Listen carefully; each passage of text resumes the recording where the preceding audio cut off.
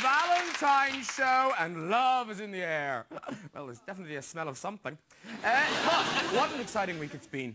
The Prince of Wales was at a Chinese New Year party and a magician pulled a strange-looking carp from between his legs. Still, makes a change from having an ugly old trout down there. It's all just so romantic.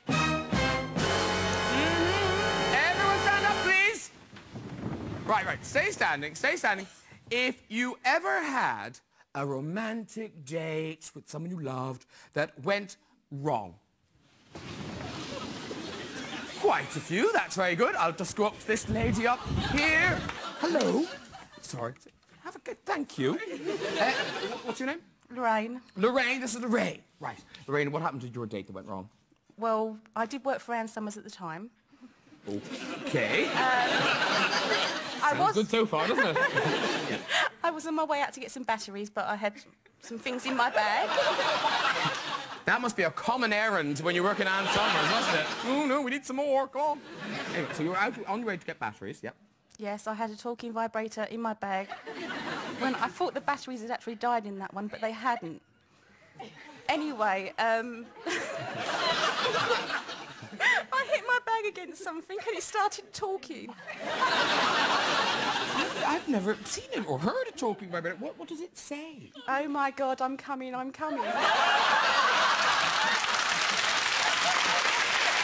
enough. And is that all it says? Or does it say other things like, oh my God, it's dark? Oh baby, I'm coming was the one I remembered. Did it say that a lot to you? It did, but you know. Not in that sort of way. And who decides when it's baby? Just me? Well, you just turn it on and it starts, doesn't it? Oh, really? Oh, my God. What an easy date that is. All right, cheers. And now, lady over here. Hello. What's your name? My name's Cassandra.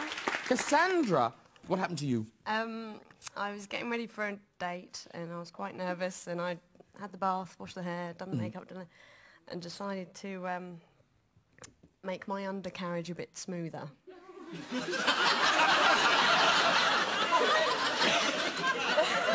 That was beautifully put. By waxing it, and I didn't know, but I'm guessing all the women thought that was a really bad idea. Never wax just before you go on a date, all the women are thinking. You know that now. Yeah. Okay, so you heat up, whatever. And no, it was just a press-on. Just a press-on. Wax. Quite convenient. Just honestly, it's like looking into the eyes of a dog. I have no idea what you're talking about. So it was a press-on wax thing. Yeah, and you're meant to remove it at the right angle, and I didn't, and I was left with a full layer of glue. I was getting picked up in about quarter of an hour and had to find some way to remove the glue. Nails, and ended up using a razor and removed a few layers of skin. Oh my God!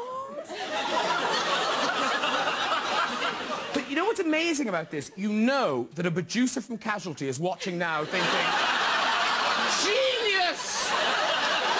We haven't done that! She's free for casting. Yes, she brings her own pubes, marvellous. A few scattered remains that are down there. Did he on this date end up seeing the carnage? No. It was God's way of telling you to keep yourself pure. Well done, all the romantic people!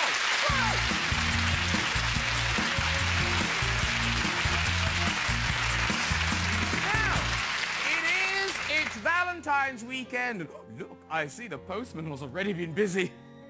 But who's it from? Oh, but wait, I can just make out the postmark. It says Beverly Hills 90210. Ladies and gentlemen, Jason Priestley!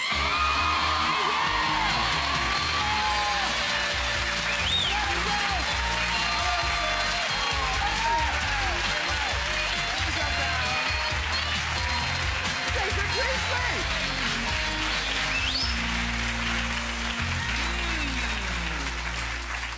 You know, I got to tell you, I've never heard of a talking vibrator before. I've learned something tonight. Nor had I. This is very informative, this show. You didn't warn me about that. I didn't. And of course, now you're here, Cassandra's really sorry she told the old snaggy snack story. She's thinking, he'll never want me now. Was there permanent scarring? I forgot. No, it's all right. Did you actually have to go to the hospital and, no? No, we're tough, we Brits. Wow. Oh, yeah. Wow. Stiff upper lip and all that, I suppose.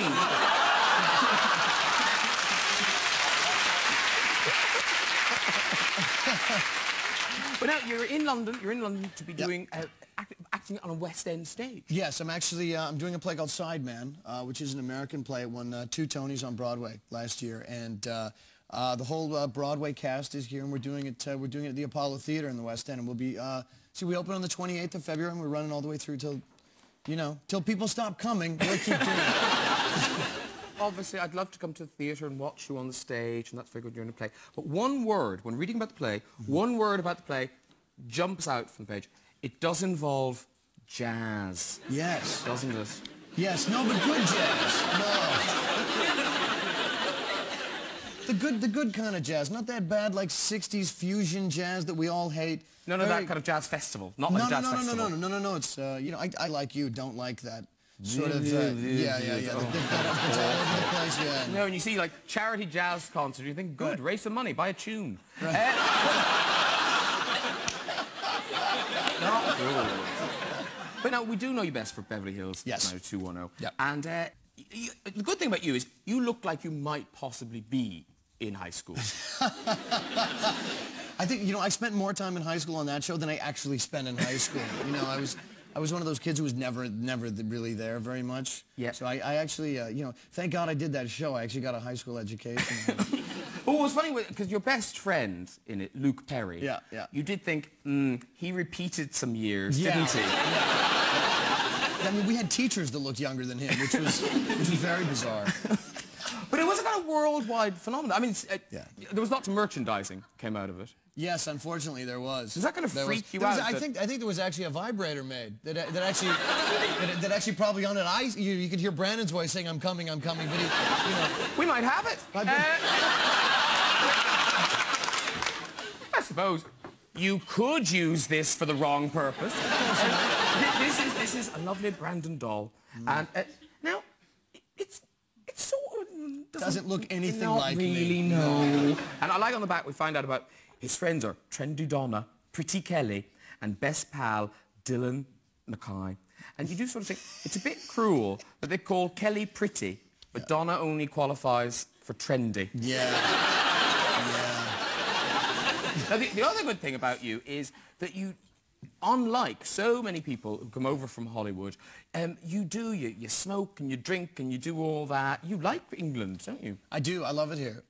And actually, well, you and I went and had a drink last night, and it always amazes me when people show up with, you know, with an entourage of 20 or 30 people. You know, I think, like, first of all, you don't have that many friends, and second of all, you know, do you need an audience with you all the time to laugh at your bad jokes? Or, you know, I don't get it. Is that a rhetorical question? I'm sure it was. But now, you know that we do lots of things on the internet. Yes. Here, right? Yeah. And now, Jason Priestley, it shows up a lot on the internet. It does. You see, I never go on. The internet terrifies me, and I always get the problem. I don't know if any of you guys experience this. Like, you're trying to find out you know, where a movie's playing, and one of these boxes pop up, and you can't make it go away until you go to, like, you know, the Russian porno site. I keep thinking, like, the CIA's going to come through the door. You know what I mean? Hey, you're on that Belgian kiddie porn site. You know, right? Yeah, you just see me, right? Jason Priestley whisked away, kiddie porn magnate, you know. Yeah. Horrible. You're going, no, I just wanted to know what time the film started. What was it? What was it? No, we put in here, we found loads of things. Did you really? A thing called sex facts, right? And it says, you know, how big animals' cocks are. So, like, an elephant is a 6-foot penis. 6-foot penis, everybody. Whereas, and this is sad, a chimpanzee just has 3 inches. Oh. But how much crueler is it? A gorilla is only 2. But anyway, we're reading that down to the cat with an inch. Funny and informative, people, remember? And then, over the other side, well-hung men of the 20th century, Charlie Chaplin, Gary Cooper, Jason Priestley. You're there! That's not bad, is it? The internet is full of lies. No, don't sell yourself short. Right, interesting. But then we go into kind of proper Jason Priestley stuff. And there's one Jason Priestley fan site. Now, the Jason Priestley fan club have had a lovely vote here. It's a club poll, right? Oh. Will Jason come back? 50% yes. 50% maybe. Total votes 2.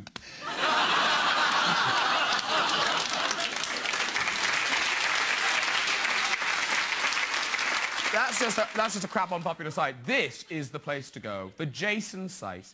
Here you are, in all your glory. People put messages on here. Oh, yeah? Right. So here's Genghis. Genghis. He lives in Turkey. Right? He says, hello, I look like him. If you meet with me, send an email to me, thanks. And you think, whatever. Yeah. Oh, no, Genghis isn't satisfied. Genghis comes back to say, hello again, Jason Priestley, where are you? Why don't you look to your homepage? I'm still waiting. But then he calms down and says, thanks. So you think, well, that's the end of him. Oh, no, he's back. This is Genghis Inhandag. That's his full name. Hello, I'm a real Jason Priestley fanatic because a lot of people say to me, you look like to Jason Priestley. I'm happy from this. Hey, Jason Priestley, do you heart me? I want to miss with you. We don't know what that means. No, the miss with you is odd. Please give me an answer. If you want, why can send my photo to you? Can you come to Turkey?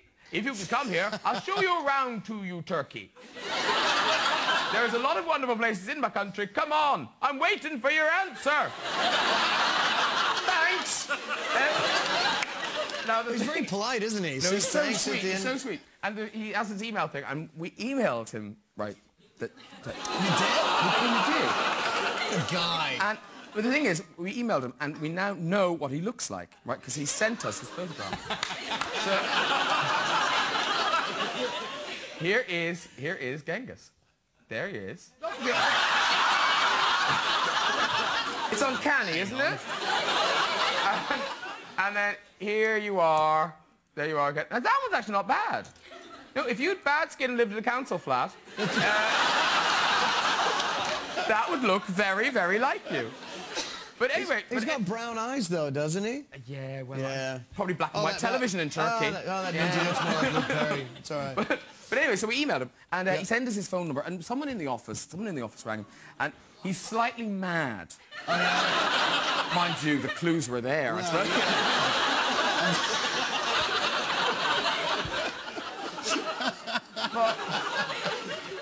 Well, if we wanted to, we could phone him now. No.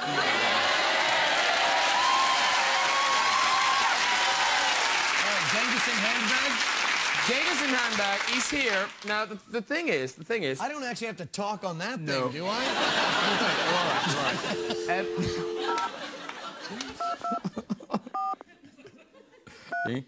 right. No way. You know we're just going to get some like cafe in Turkey. That's like 16 members, too. Cafe. Hello.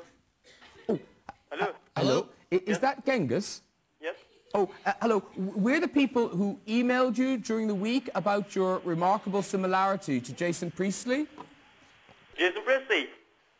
Jason Priestley. Jason. Yes, Jason Priestley. You look like Jason Priestley. Is Jason Priestley there? The gentleman. Hey, Genghis?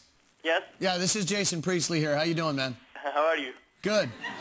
How many autographs you sign in a day, bud? Do I look like you?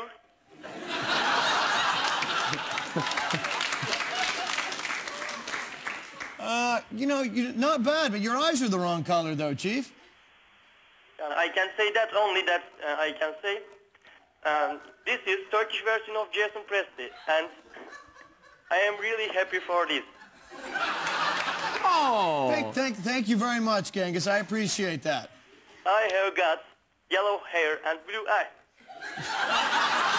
Bye.